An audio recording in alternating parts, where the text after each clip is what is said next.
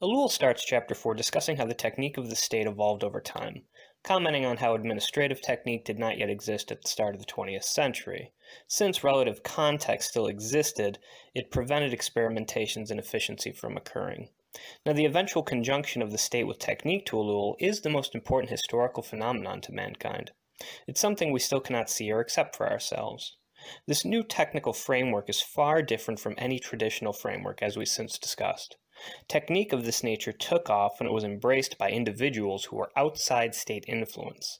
Now, when the state noted the efficiency produced by this among masses of men, it immediately became interested. Thus, there was a transition from private to public, developing technique concerning itself with the collectivity of man from then onwards. Now, as in the case of atomic energy, as technique evolves, it requires a large organized system, like an authoritarian state, to keep it under control, especially in terms of monetary costs. So as previously discussed, when a new technique emerges in one context, most commonly the economic one, it must spread to all others, and those contexts must accommodate so as to further generate efficiency. Now, the state's role is to simply intervene according to the plan so as to allow technique to flourish and develop further, thus developing the nation-state, driven mostly on economic means. Thus, all contexts are by extension shaped by this economic context. To quote Ellul, the problem of the adaptation of society to economy is a technical problem. Thus, Ellul talks about several techniques which can be used to adapt society to the economy through state intervention. These techniques are both private and public. So individual techniques represent individual inspirations and enthusiasms, which tend to display more imagination at finding individual solutions to individual problems. Oppositely, the state acts not as an individual, but as the masses of men collectively, focusing on multiple problems. As such, unlike the individual, it has difficulty finding the technique needed for a solution. Thus, the techniques of individuals tend to yield better outputs, especially when we consider how the individual is financially constrained, and thus must be more efficient so as to waste less resources he has at his limited disposal. This is the economy of means, which is ultimately the characteristic of true technique to Ellul. When we add in capitalistic competition to this equation, it only accelerates efficiency itself. Individual techniques are also typically specialized or in the hands of specialists. So think of some really well-known inventors like your Tesla or Edison, despite what you think of them. Those would be good examples of these people. And they typically produce very advanced techniques, which rarely slackened in pace, transformed into industrial enterprises for the sake generally of producing profit, especially in Edison's case. So it was the individual and not the state that could implement such precise techniques during that time. Now, once these private techniques reach the public sphere, they are basically amalgamated into the state, causing it to evolve, as the technical phenomenon itself isn't modified when it passes under state control. Now, Ellul cites Simone Weil, who, because of this fact, basically showed why a rational system of industry could only make the workers' conditions worse instead of evolving into socialism. So if the state attempts to modify technical rules established, it always suffers a setback. To transition the economy to state control only creates state capitalism and not socialism, since socialism implies the suppression of the state, right? So the state will adopt a technique suited for efficiency always. Thus, the socialist state, since it is efficient, it wants to be efficient, it adopts the technical principles of capitalism itself. So the USSR, for example, still persisted in keeping profits or surplus value from its workers, right, alienating them in the Marxist sense. Only instead of going to companies, of course, the excess profit was dumped back into the state itself. So with this merger of technique with the state, we see an evolution occur. Since the technique of the individual served individual needs and thus functioned on a smaller scale, how does it apply to larger scale state interests? Well, the state must develop basically identical principles of technical organization to be efficient. And if they don't, they'll be taken over by private enterprise. So as such, a new organization of administration basically occurs through the creation of administrative techniques and by introducing machines into organizations, which basically free up time for further efficiency. Machines do a lot of the paperwork. So the state's pretty good at doing this, except in terms, of course, the law. which is traditional in scope, lost in languages, and of which functions inefficiently, since it is not evolved in relation to other social institutes. So a good example of the state implementing new techniques, though, would be in terms of, say, schooling.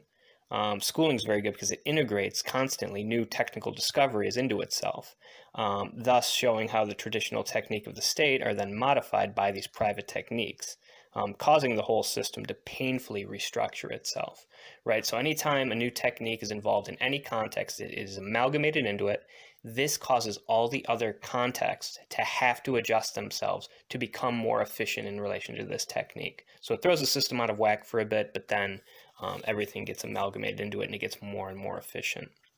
So the state as a whole functions basically as this giant technical organism, which is composed of various subsidiary techniques, complex mechanisms, and specialized methods. So the state needs technique to exist, and technique needs the state to survive. So they need each other. It's symbiosis, a symbiotic relationship that really cannot be shaken between the two. So a man who's at the center of such a structure, he really has no more control over it than the man lost in the machinery itself. So we're all lost to technique, and this technique is growing more and more complex, which is a sum, basically. The technique is just a sum of all technical advancements of our modern age, so it's immensely complex. Thus, the conflict between the technicians now and the politicians who are losing their place of power. There's less and less room for these politicians. So to Ellul, this is not actually a conflict between politicians necessarily and technicians, but it's a conflict between technicians of different categories in this sense. So the US does well in splitting political technicians from actual politicians. So the technicians simply report the pros and cons of his findings, and he lets the politician basically decide the best course of action. But since the technical findings are generally always correct, the politician really has no choice but to accept the technical solutions offered to him. So he really doesn't have a matter. If he goes against the matter, he's most likely going to be wrong, and he's going to be ridiculed for that, and he'll probably be thrown out of office. So many of these decisions and calculations even aren't even made by men, but mostly by machines, as seen in the case of General MacArthur's expulsion by the electronic brain EAC. I guess it was known as the Washington Oracle. But either way, the politician becomes less and less important unless they try and back the system, which would cause a crisis of adaptation, to use Ellul's wording. So corruption can also be key, which can arrest technical takeover. So politicians can obviously make the wrong choice. They can go against the technical choice, try to maybe back a humanistic slogan or ideology or something like that. That can slow the system down. Corruption can also slow the system down when they pursue more private interests as opposed to general interests in following technique. So typically, public opinion sides with technical interests. And this is a really important concept, but as such, when adhering to technical decision becomes a matter of personal interest. The state is thus transformed by this predominance of technicians who have no need to trust or swear allegiance basically to anything else but their own instruments of measurement, which function on efficiencies, right? So the technician, he has no allegiance to anything. He doesn't have allegiance to politicians. He doesn't have allegiance to people. He doesn't have allegiance to anything except the scientific instrument which he is using to conduct his measurements and measure and his results, which he can produce and produces more efficiency. So the nation becomes the object of the technical state to Ellul. So it's a machine that exploits the means of a nation for its optimum economic yield, suppressing any human ideological or moral barriers that might impede upon technical progress. So a technique of planning is thus implemented for the sake of efficiency, adopted by all systems that seek to be efficient even if it goes against their own ideals. So this technical necessity makes everything rather similar in its structure, and nations are really becoming closely connected because of this, right? Everything is functioning on efficiency, and everything ends up looking the same at some point. So everything is becoming more and more alike. Technique basically reigns supreme because it corresponds to social necessity, and thus no one can reject the most efficient means in the face of limited resources and the fact that problems are becoming more complicated to solve than ever because the system itself is becoming more complicated than ever before. So there's simply no more choice to be made in the matter when living in a technical society, but to embrace this sense of efficiency. Because of this, the most efficient solution found must be assimilated and adhered to at all times. Furthermore, while the state cannot alter technique, technique alters the state, creating an aristocracy of technicians, as we've discussed. And basically everyone else in the system is just a function, or a servant or a slave to this. So technique thus shapes an aristocratic society, which basically shapes an aristocratic government, which is concealed from the public through propaganda. And we talked about this, kind of the secret society it creates. Thus, it's often in so-called democratic societies that propaganda is commonly most proliferated. We see propaganda most often in democracies more than anywhere else because it's just a necessity. You have to tell the people, yes, you are free, you are liberated, when in fact they are not. They are all slaves to this aristocratic system. So either way, it's technique that structures the state. Now we have lobbyists, right? We have corporate groups, all have representation in Washington, as we're all familiar with. It's not just the state that technique affects, but political policies too are then affected by this. So Ellul goes into ideological doctrine here, but if ideological doctrine coincides with state techniques, then they are accepted, right? If it matches what the efficient output of the state and it matches the techniques that are needed, it will be accepted. But humanist doctrines, right, that are not adapted to the social reality of technique and efficiency in producing the optimum yield, they are outright denied. So technique renders traditional democratic and humanistic doctrines basically obsolete.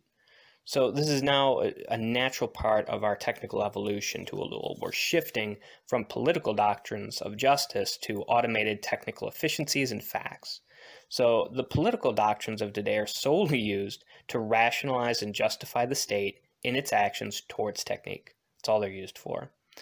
It's really foolish to Ellul to assume ideological political doctrines based on a politician's, say, opinions will ever become ends in and of themselves, since they've been overtaken by technique. So the power of technique, of course, can't be applied without a semblance of justification occurring. You have to explain to the people why you're doing these things. You can't just say efficiency and technique. And so this really becomes the politician's role. So the politician simply plays their part in justifying technique so its power can be applied. So the state, in a sense, it thus becomes really totalitarian at this point. Not in the traditional sense, like of any human totalitarian theories, but in the sense that all is basically driven towards technique and efficiency, and thus everything is just essentially reduced to the same thing. It has to become this one thing. It has to be driven towards technique and efficiency, and if it's not, it's outcast. So we see it kind of in this totalitarian sense, or this dictatorial role that basically the state has to play in order to enforce this. So there are differences that may exist between democracies and dictatorships, but technique is still, it's that common straw that connects the two together. So they're not as different as we like to think. Ellul compares communism and fascism, and despite their difference, it does the same thing, having a comparable attitude towards that of technique. Marxism, right? We talked about Marxism itself, as we discussed. It ties its very fate to technique itself, which is just using us. We said technique and the Marxism is going to liberate the working class, but it makes their lives worse. Going back to Simone Weil, as we said, it just continually makes their lives worse.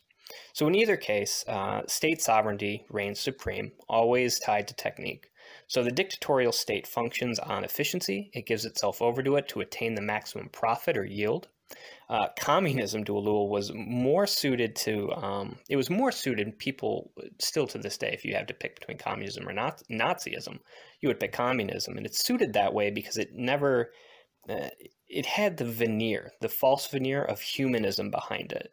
And that false veneer of humanism in communism kind of allowed people to still hold on to some of their illusions and hopes in humanity, even though this whole system was going on in the shadows of pure efficiency and output and technique. But it still allowed them to hold on to those hopes. So both were still working towards systems, though, of total exploitation driven towards technique. So now justice follows basically the same problems as we talked about with political doctrine. So are we talking about actual justice here or just those of judicial technique, which are two different things? So in justice, we can talk about this. So the problem is that you can't transform justice into technical elements to Ellul since it cannot be grasped or fixed, right?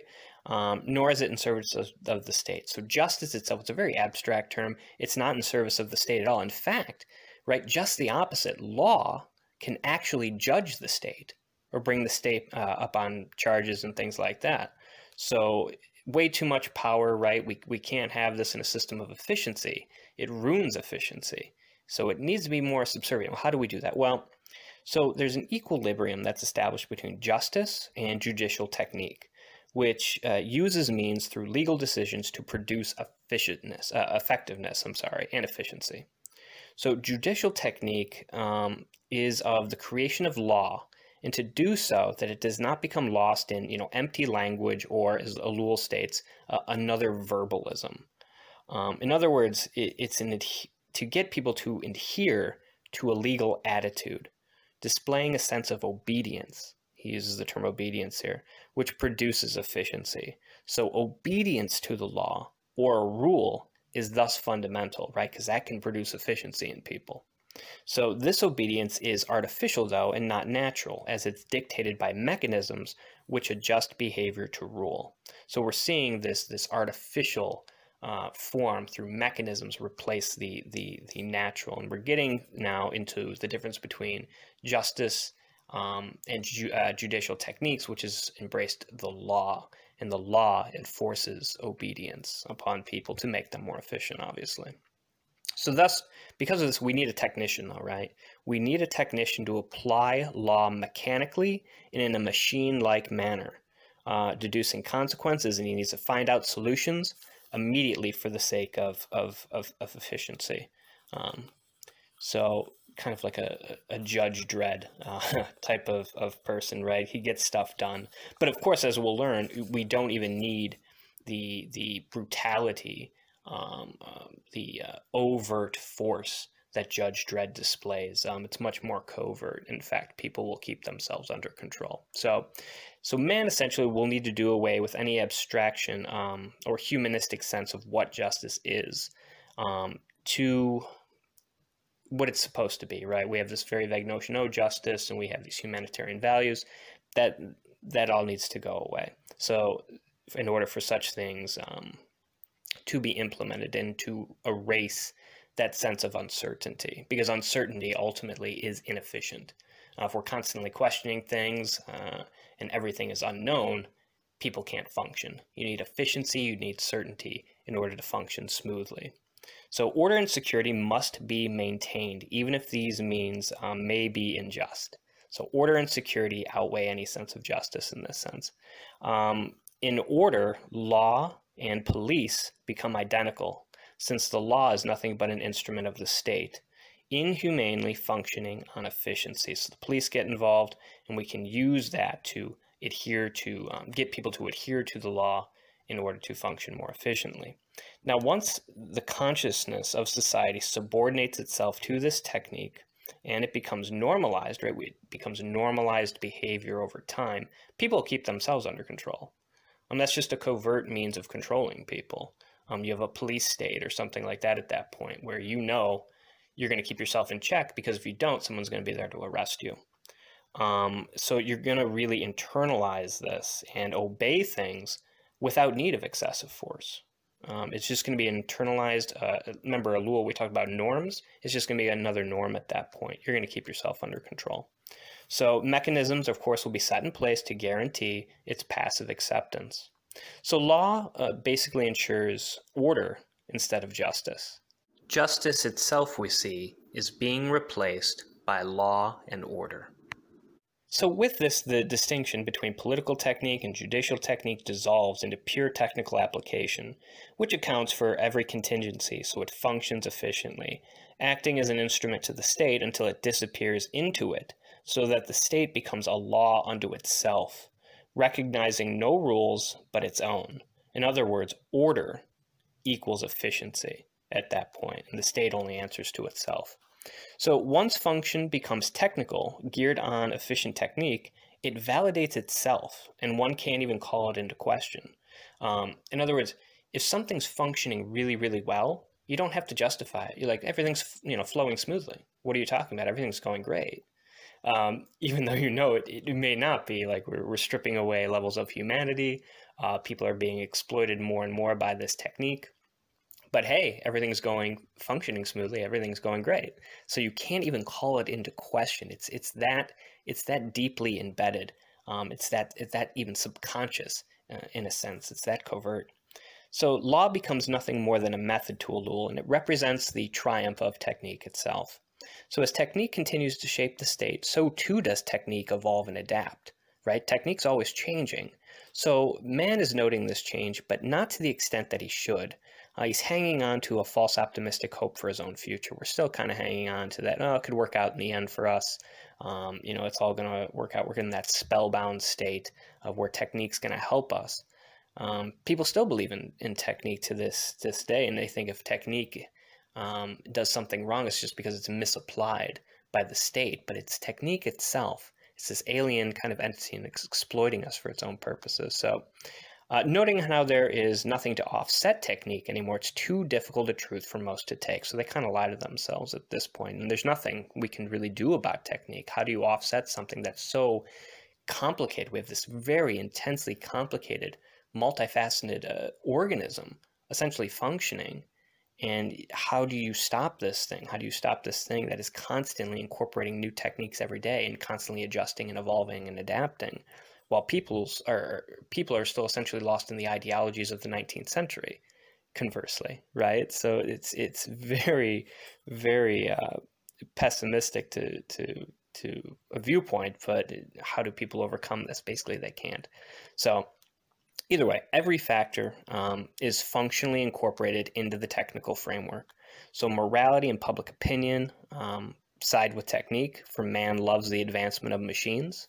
So the higher and faster the performance, the more satisfied men become, fused in a mob mentality that basically worships technique itself. We love breaking barriers through technique, and we love technology, we love science, we love these things.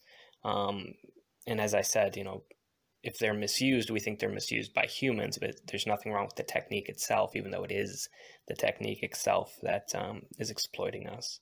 So people will also reject typically the humanities. We see this in our own society. People laugh like, you got a humanities degree, you got a degree in philosophy or something like that. You should have got a STEM degree. We see this, and people aren't even aware of it themselves, of what they're doing. But we reject humanities since they're not seen as being as serious as technical pursuits in our society. And it's because we live in this technological society itself that we have that viewpoint and mentality. And even if the public were to turn against technique to Ellul by some miracle, it's not very probable, but even if they were to turn against the technique, propaganda would still be used to persuade them back to its side, right? The state would definitely not allow people to completely abandon technique because everything is reliant upon it. The state is reliant upon technique, and technique is reliant upon the state. So the modern world is dominated by economics, in turn, it's dominated by technique as well, which the social structure basically accepts.